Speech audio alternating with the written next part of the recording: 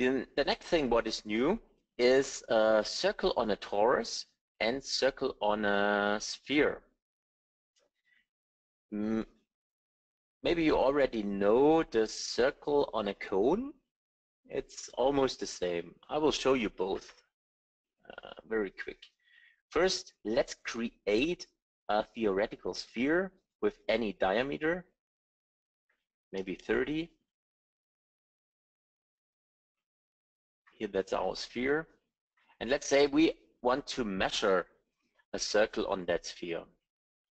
And the next step is a circle on a torus. Why do I want to measure a circle on a sphere or circle on a torus? It's because the new form package. Maybe you already know that we have the Prismo Ultra and the Xenos with very, very high accuracy. When you work with the new rotary table RTAB, then you can buy the form package where the new form cookbook is included. And then can you measure with the same or a higher accuracy than a form tester actually. And that's why we need these two new features, circle on a sphere and circle on a torus. So you will find these new features here at features special geometries, as well as the circle on a cone. This is the old one in here, circle on a sphere. And if you would measure the circle exactly on the equator, of course, then you also can take just a circle. It's a circle on exactly on the equator, that's no problem. This is really just a circle. But let's say that we translate this circle centrum a little bit. Then of course, if I translate it in C, maybe 2 or 3 millimeters higher, then the diameter must be smaller. And this can, and the vector direction of the probing points is different. And this can be done with this icon. You maybe already know the icon in a circle on a cone or in the cone itself. And you can do it here now. I want to measure 2 millimeters higher. Then you can see the new diameter calculation also in here. And you see the distance. You can see a sphere height. It's actually the delta. This sphere height here is the delta between the new circle centrum and the theoretical sphere centrum. Yeah. So the circle is 2 millimeters higher than the sphere. That's why the sphere height is -2. I want to do the same thing again with a torus. You do not need the sphere or the torus. I just want to create them theoretically, then you can see it much better. That's why I create this torus quick with any ring radius, and the small radius maybe is 10, because then it's easier to imagine the whole thing. So what you need is the feature circle on a torus. Here it is.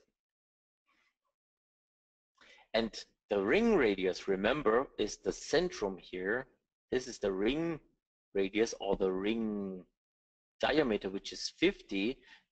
And the small diameter was 10. So that means the whole diameter around the whole torus is 60 in this example, like this. I think that we also can call this equator of the torus. I'm not 100% sure, but I'm pretty sure you know what I mean. So let's say this is called equator.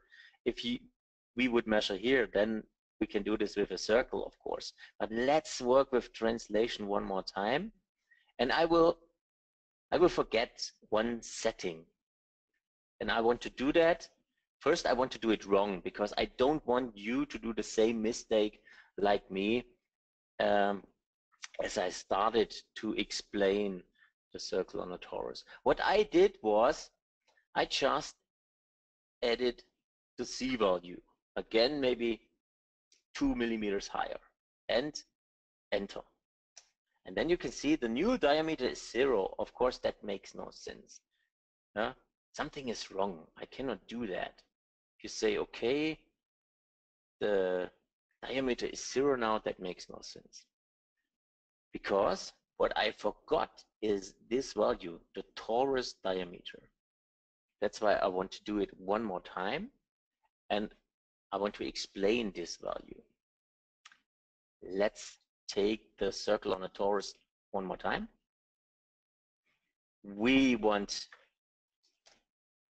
to measure exactly on the equator first. Then we have this one. Important for us is Calypso we want to translate this circle on a torus. Then we have to, and usually there is no torus, there's just a circle. Then Calypso needs the information of the ring diameter of the real torus. It's in this example 50. You remember that? This ring diameter around here is 50 plus 5 millimeters here and 5 millimeters here. Then we have the 60. So don't forget to edit the torus diameter. And then of course you can translate it and the new diameter will be calculated. And I forgot that. I did not know that this value must be added the first time. That's why I wanted to inform you about that